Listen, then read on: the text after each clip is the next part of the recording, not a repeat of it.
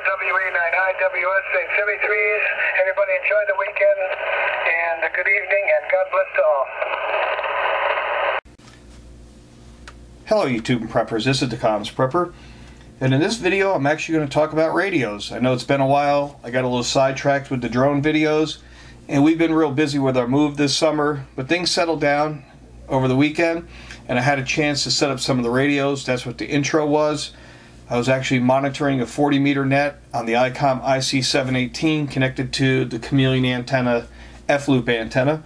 But the subject of tonight's video is going to be the Icom ID-4100 DSTAR mobile radio that you see here, and getting it set up to connect to an iPhone.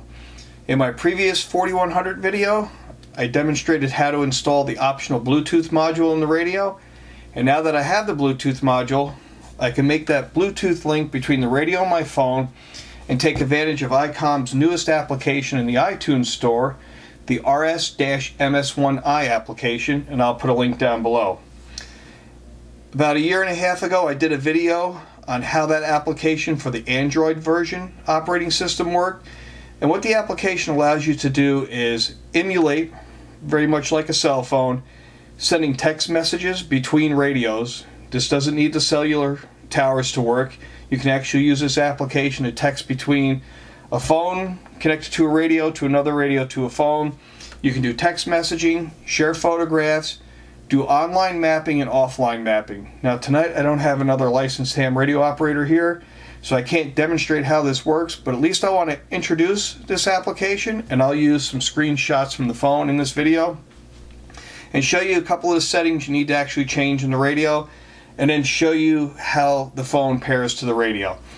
So off screen, what you can't see is I have the application instructions from Icom, and there's two settings you want to check. The first thing you want to check is under the functions menu to make sure the CIV transceive function is set to on. So I'm going to demonstrate how you do that. We're going to hit the menu key here. We're going to go to function. As you see here, we're going to push the VFO knob to select, and you can see where it says CIV. We're going to hit CIV, then we're going to hit CIV transceive and make sure it's on. Now we'll hit the return button here and we'll back out of the menu. And the next thing we want to check is actually under the Bluetooth settings. So we're going to scroll down to the Bluetooth settings. We're going to go to data device set, serial port function, and you want to make sure it's CIV echo back. Let me make sure I get this right. Echo back off. Hit select, back out, and now the radio is ready to set up a Bluetooth link, provided you installed the optional Bluetooth module, and you can link your phone to the radio, and there you can do basic function control of the radio, like selecting repeaters on the DSTAR system, and in simplex mode transmit text messages between two radios using your phone, send pictures, do offline mapping, and things like that. Alright, we're over on the iPhone now. I'm using a desktop capture software on the phone, and we're going to demonstrate the pairing of the application to the radio. I'm going to go ahead and select the application. The pairing is done within the application. You actually don't use the settings gear on the iPhone to make this pair up. You actually go into the application to do it.